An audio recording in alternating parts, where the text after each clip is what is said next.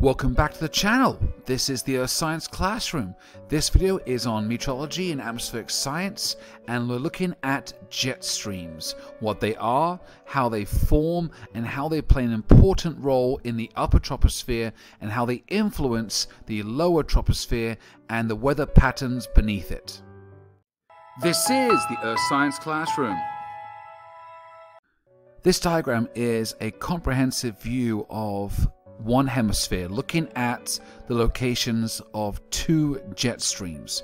You have the subpolar or polar front jet stream is star number 1, and number 2 is the subtropical jet stream. Now these two are in the upper troposphere, between 7 to 10 kilometers above the surface. Now this is near the tropopause, which is the top part of the troposphere, the lowest layer of the atmosphere, and tropopause is between 8 to 20 kilometers in altitude. Now that is varied because of latitude. Now over the equator, where the uprising air is a lot stronger, the tropopause is 20 kilometers in altitude, or up to.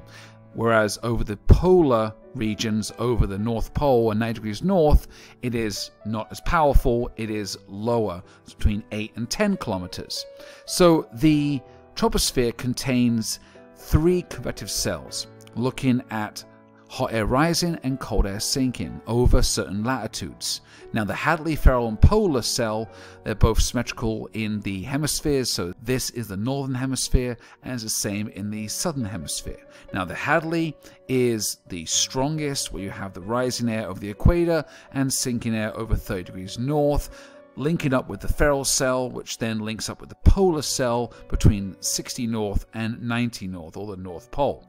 Now in between these convective cells, you have a large pressure gradient and difference in air and temperature, and this is where you'll find the two jet streams. Now, the atmospheric pressure of these jet streams is around 250 millibars. Now, the average pressure at the surface is around 1013. So as you go up in the atmosphere, pressure decreases because of gravity and the air molecules spreading out. So air pressure becomes quickly decreased as you increase in altitude. So this diagram is showing you the locations of the two jet streams. In this case, in the northern hemisphere, but it's the same for the southern hemisphere.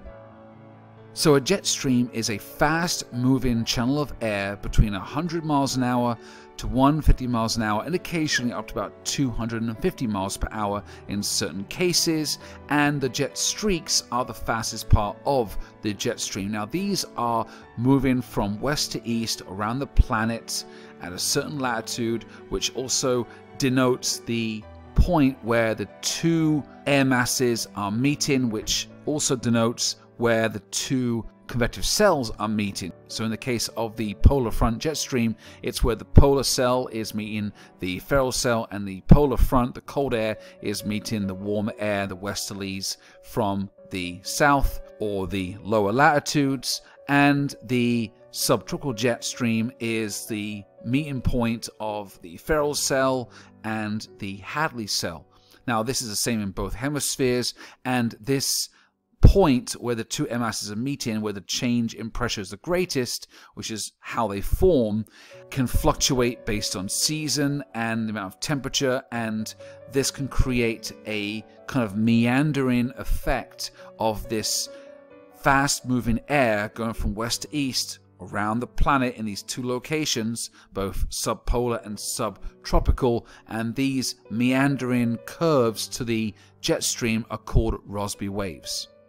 And this diagram, this picture of the Earth, is showing you what a jet stream kind of looks like, with a coloration showing speed of the air. So the greens and blues are the slower moving air, and you have the jet streaks with the darker orange and red denoting the fastest parts of the jet stream. And again, this is looking at a large area around the planet moving from west to east, and this can indicate where there's going to be low and high pressure on the surface, because when you have the jet stream diverging or converging, in terms of its meandering or Rossby waves, as it moves around the Earth, it's going to control what pressure and what system you have, whether it's a cyclone or anticyclone, on the surface. So a divergence in the jet stream in the upper troposphere will cause a low pressure system on the surface, whereas a convergence, where the air comes together in the jet stream, that will cause a high pressure or anticyclone at the surface, where it'll be opposite basically what's happening between the upper troposphere and the lower troposphere to equal out the movement of air. Thank you so much for watching the video. I hope you enjoyed it. If you like it, please subscribe and maybe hit the like button. If you like more on this content, please check out my channel, which has all these videos on Earth science.